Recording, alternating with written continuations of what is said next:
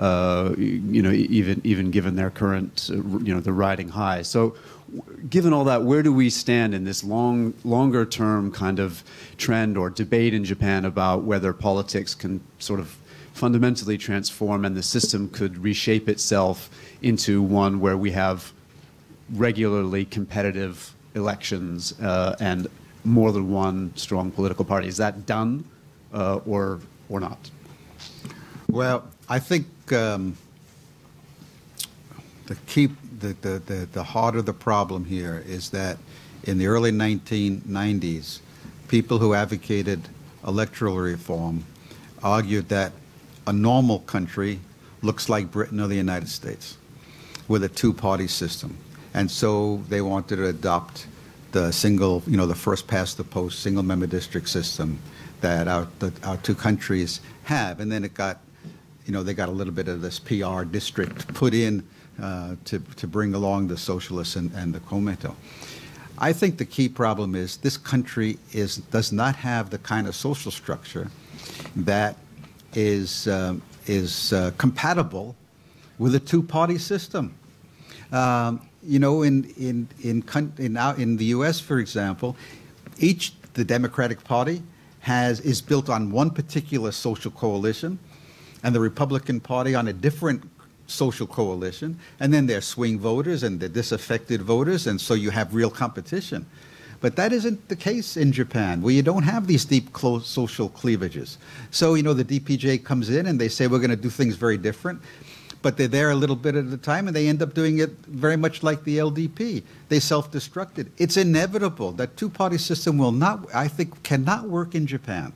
It'll never be a stable, kind of system that people imagine when they think of transplanting British or American political culture onto Japanese political culture. There's no base here for that. So unfortunately, I don't believe Abe is really serious about fundamental electoral system reform, because if he were, they would figure out how to either go back to the system they used to have, the Chusenkyokuseido, the single non-transferable vote system, or something that permits for a moderate multi-party system where people can choose among shades of gray, not just black and white. Because people don't make black and white decisions about politics in this country. So I think that's the heart of the problem. I don't see any solution as long as the electoral system remains unchanged. I don't think the electoral system is going to be changed, even though if you talk to politicians in any party, including the LDP, the majority will say, geez, we made a big mistake in getting rid of the old system. I wish we could go back. But remember, all these people have been elected under this system. They're very risk averse. You don't want to change a system that might cost you your seat. So the inertia is very big. There's not going to be electoral system change, most likely. And so I think we're in for a long period of this kind of political party illness or sickness, as I put it before. Well, I think I agree, so I don't. Do you agree that, as Gerald said, this country doesn't have a social structure compatible with a two-party system? No. Well, I agree. I agree in the sense that, the kind of class-based voting or the kind of, ethnicity-based voting that you typically see, in the US or in the UK context is lacking in the Japanese case. And this is also, I think, the difficulty is aggravated by the fact that the system that used to exist before the transition to this would-be two-party system, the perpetual one-party rule by the LDP, in which the LDP became the super catch-all party, lacking thoroughly in principle when it comes to staying in power. To become an opposition party, in a principled way against that is impossible. Right, so this is why the DPG was reformist, but it was also redistributive. It was doing all that, and inconsistency is overlooked by the Japanese voters as far as the LDP is concerned.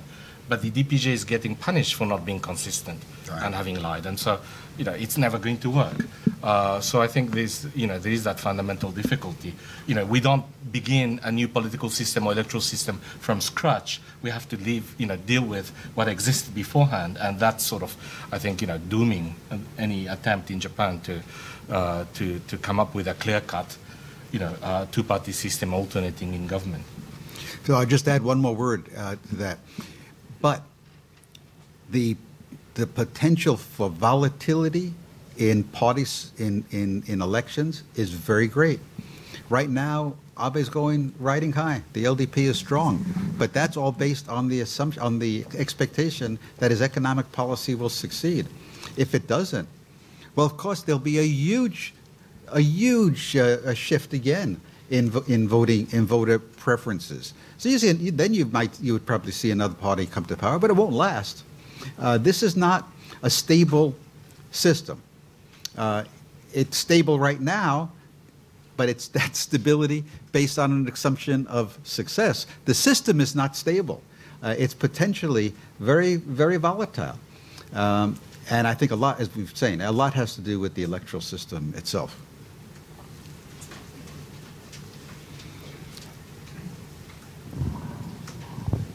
Hi there, Aaron Sheldrick, Reuters. There's another two words that don't fail to get mentioned in this forum very often, and that's nuclear policy. I was wondering if you could explain the disconnect there. The LDP is the only one that supports nuclear policy, that supports maintaining nuclear power over the long term, according to the Yomiuri. And it doesn't seem to be going to become an issue in this election. It wasn't in the last one. What's with the majority of the population opposing nuclear power? What's the disconnect there? Can you help me with that? Thank you. Koichi, you want to go? Yeah. Well, I mean, the problem, of course, that sort of the gap between the popular will as expressed in various, surveys and, polls and public comments and whatnot, and the LDP coming back to power and presumably keeping power or strengthening its position in power. Well, I think it has a lot to do with the fact that, the nuclear power, the LDP has been rather good at it too. I mean, it's been sort of lying its way back to power in the last December election, and now it's sort of becoming less shy about its true intentions of restarting the nuclear reactors. There is a reason why this system has worked for so long in Japan. The power company lobbying power is tremendous. And the media, of course, is saturated with people who are only willing to help with that. So they go back to the old tricks, and that's one big part. And, of course, the opposition parties are divided, and so splitting the votes and unable to present, effective alternative to the or the choice to those people who don't want to vote for the LDP because they are opposed to nuclear power generation. So I guess, we'll see more of bolder move in that direction of restarting the nuclear power reactors once the upper house election is over. Again, I mean, this really has to do with a great disconnect between, the political elites on the one hand and the popular view. So I guess it's a question of intensity. Public is opposed. Majority of the public is opposed to restarting these nuclear power plants. How intense is the opposition? Well, obviously, it's not intense enough that issue overrides every other issue in the public's mind when it comes to deciding who to vote for. And clearly, there's a lot of opposition, but the most important issue, where the intensity is most extreme on the question of economic growth.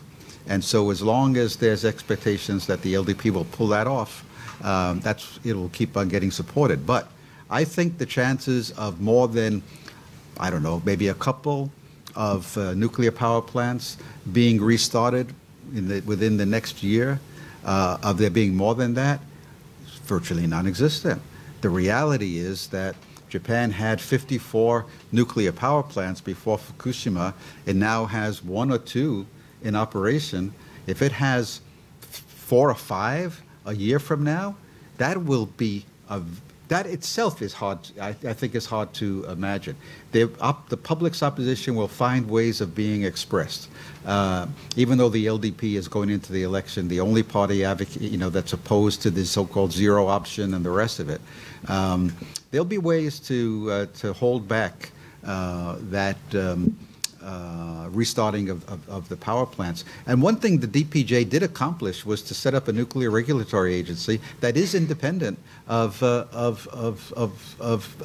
METI, and so they're much more hard-nosed about not permitting the restarting of nuclear power plants that are on active fault lines and the rest of it. So I think Japan has a huge energy problem ahead of it, which, by the way, is one reason to really keep your eye on this negotiation between Tokyo and Moscow about the Northern Islands. Of the three territorial issues that Japan has, that's the only one that has any chance of being resolved, and it will be resolved for two reasons. One is energy, and the other is kind of this geopolitical balance against China. But the fact that they're going to have a negotiation at the vice minister level, I think in this coming month, is very big. It's a really interesting, very important issue. Putin seems interested in trying to get this issue resolved, and it's the Nixon goes to China phenomenon. Only Abe could pull this off. He could make a compromise on the Northern Ireland issue that someone that was more, the DPJ leader could not possibly do. They can get two islands back without, that's been on the books, that's been out there since 1956. They can get the two small islands back. So the question is what to do about, it's the 2 plus alpha, what's the alpha? What's in the formula to come to an agreement? Not impossible. Did I hear another prediction there that the Northern Irelands dispute will be settled? I won't go that far, but I think there's a chance it will be settled. Thanks. Over there.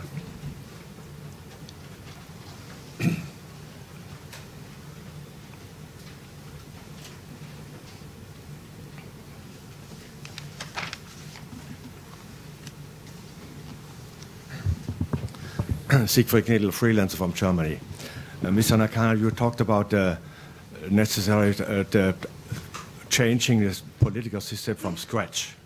So would it not one step in this direction to change the system of the parties?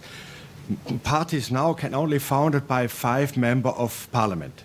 But this member of the parliament have every time the same thinking of this political system.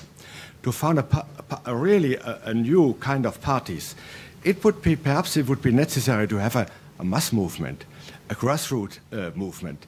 But the Green Party is founded now, but they have no opportunity to get in the parliament because it's very expensive for them. They need 2% or 2 million votes, and so for them it's not possible to get successful a party. To change this, would it not necessary to change this system to make it easier for a grassroots movement to found a party? No, I quite agree, and I think there are reasons why it's particularly difficult for new entrants to join the political race in Japan. It's not it's deliberate, of course. The severe restrictions on campaigning also. But the exorbitant deposits required for candidacy and all that, of course, that's part of the package of this sort of state, controlled society that the process of modernization of Japan continues to be there. And I think part of the reason why the DPJ also failed in government was, of course, it had to adapt to a system that has adapted itself over the LDP over the years. And so having to operate from day one in a system that is friendly for the LDP but not for the other parties or those who want to change, of course, is tremendously difficult. So, but, going back to the same thing, I mean, the electoral system is hard to change because the incumbents, have a vested interest in keeping it, there, right? So those people who are successful and who held power, thanks to the existing system, are going to be reluctant to see that changed. You need to have a revolution-like uprising on the society to really to be listened to, I think. Yeah. Okay. Professor Curtis, who is pressed for time, has generously said that he will stay and answer more questions, so we can extend the session to 2:30. Next question from Gebhardt.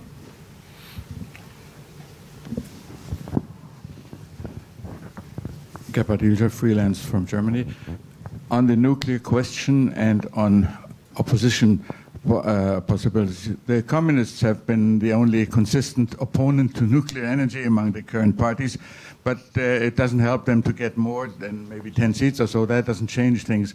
But there's one politician who originally made his central role in expressing opposition to nuclear energy, and that's Naoto Kan. But his own party kind of didn't like it, and therefore they made him resign a few months later the chairmanship. Have you ever had a chance to talk to him recently, and do you give him a chance? Because he's the only believable, so to speak, opponent to nuclear energy who might have a chance to get a public support base of larger size than the Communist Party, who's been doing well, but that's not going to be the alternative to the LDP rule. Koichi, I think you've seen him recently, haven't you? Yes. Yeah, I was actually quite surprised to see that he seems to be really still interested in some sort of comeback. And my guess is that the fact that even Abe was able to come back encouraged a lot of people to think, why not me too? If he's deserving, I'm certainly deserving too, I think. And actually, that's one thing that I'm less sure whether Abe is going to be stably in power compared to Jerry, maybe, because I think people like Aso would certainly be tempted also to make a comeback. Why not me too? And Abe has health issues, so I think that could also make a comeback. Even if he doesn't want to. On Khan, I think he seems to have an interest in still being a player, and so he's not this half-retired politician that you might sometimes see still lingering around in Parliament.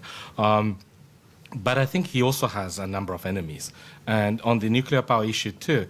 For example, the communist critics of Khan would point to the fact that he was the prime minister when the Japanese government started to promote export of reactors to Southeast Asia. And so, he's only for the cause, for opportunistic reasons, and for the more traditionalists, the communists, as I said, about the only people who have been very consistent on that issue. He's looked at with a great deal of suspicion as somebody who's only trying to make use of the popular cause. So, not sure. I mean, he's got certain political talents, and of course he's got name recognition, but he also has a number of enemies. A lot of, and I think, as you probably know too, I think the overall assessment of his premiership, seems to vary quite a bit between what's observed from overseas and what is understood in Japan. I think Khan's premiership and his handling of the nuclear crisis is rated more highly abroad than it is in Japan, partially for political reasons. Anything to add, Gerald? Well, he really believes in the importance of getting rid of nuclear power. I don't think he's going to regain any political influence that will enable him to play a significant role anymore. He barely survived the last lower house election. There's no real support for Khan. Okay. You got a question all the way in the back there. Yes, we will come to people at the back. I had Khaldun on my list.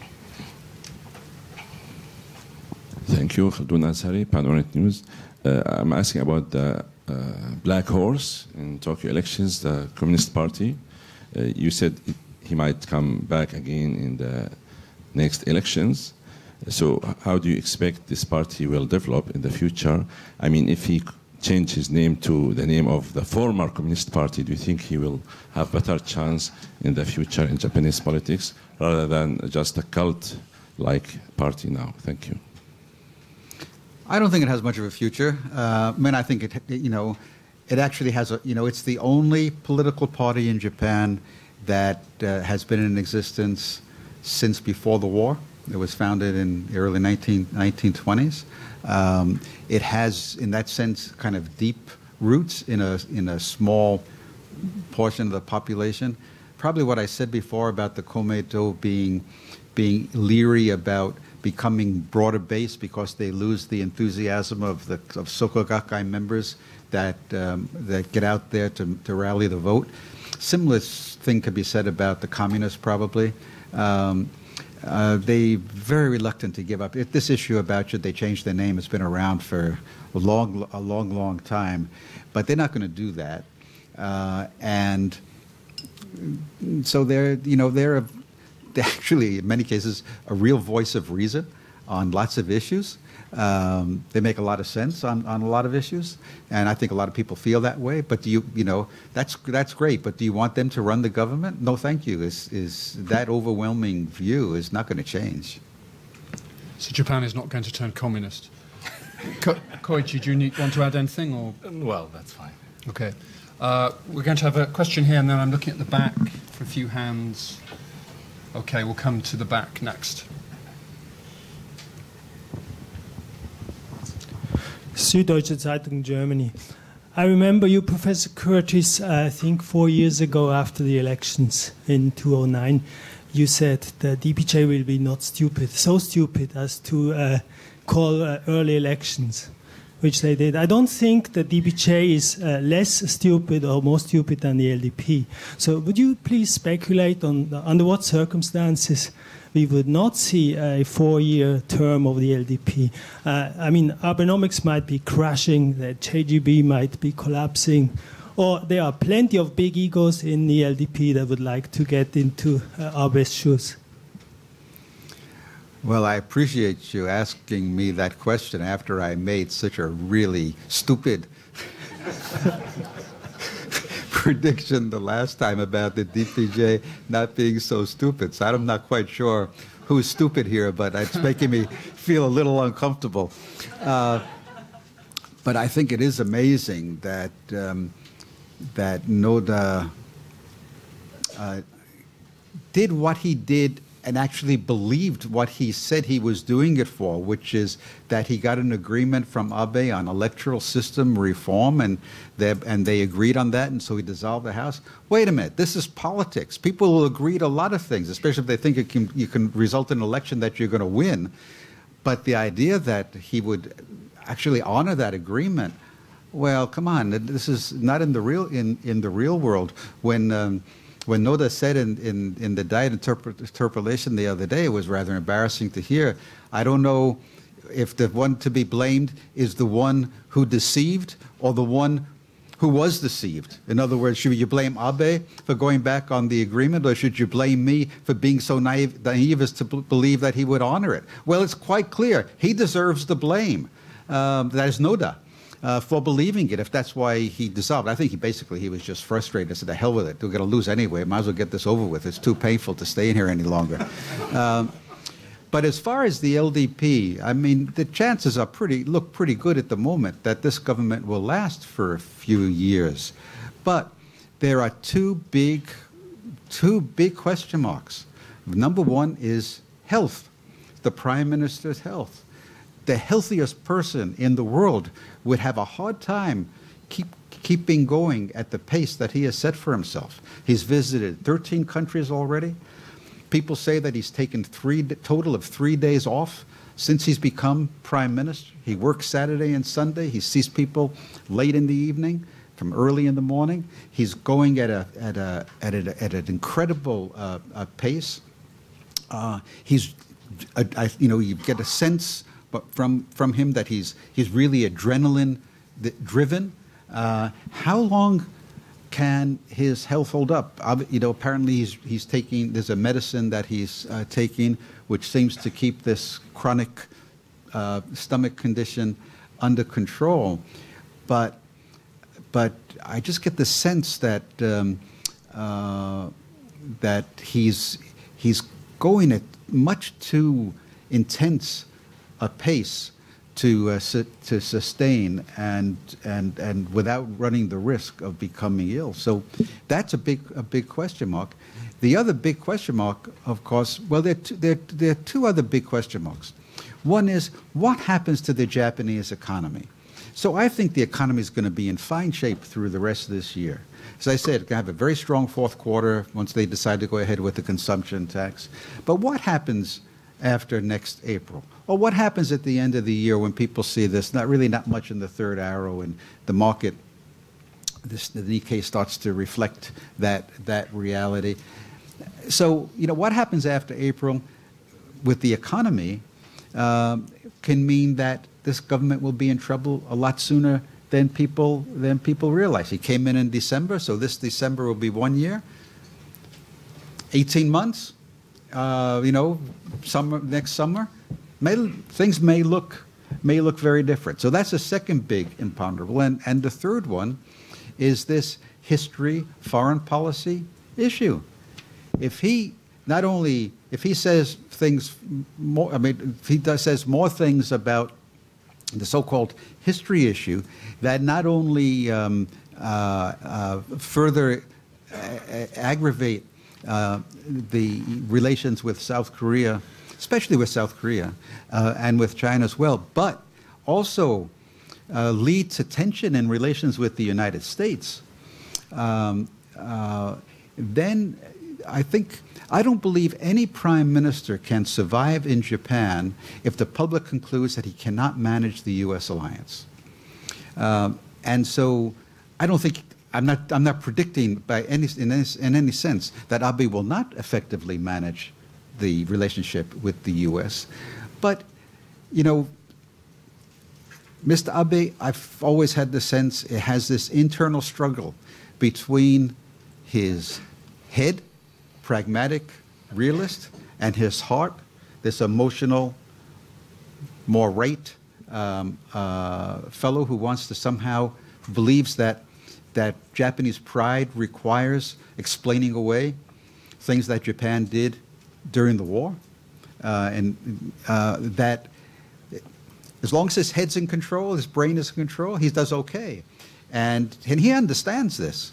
But someone asks him about comfort women and Konodawa, and he said, and if he makes the mistake and says what he really thinks, he gets himself into big trouble. So I don't dismiss the possibility that this will continue to be a problem for him and in his relations with East Asian with his neighbors, but also it's a very sensitive issue in the United States. These history issues, especially the comfort women issue, generates a very strong negative image for Japan. So I hope he gets it. He understands that, and he will keep his thoughts to himself. As Prime Minister, there's only 2 words he has to remember, in my view, when it comes to answering questions about history. No comment. No comment. Save your comments for after you're out of office. I don't know if we can get another question in, but Koichi, tell us your thoughts on Abe and the history issue. Well, I think we need an hour if I were to get to that. But you have 1 minute, 30 seconds.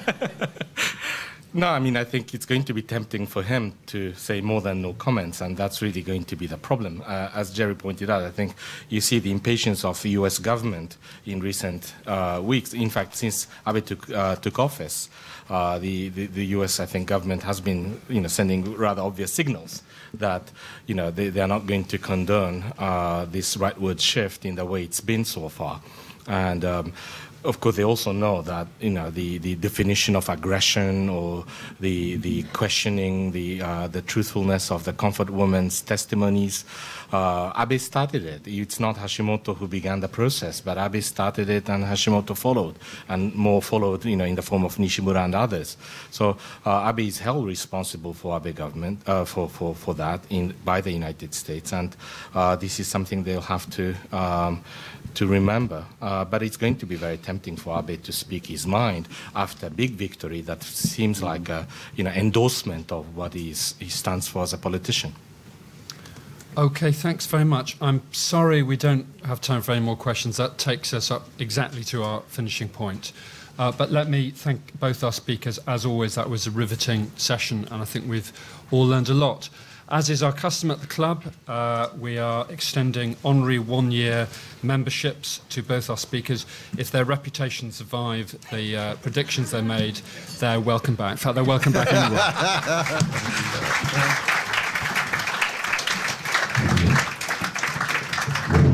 very much. Thanks. Please come back. Thank you. Thanks, Koichi. Thank you. See you next time.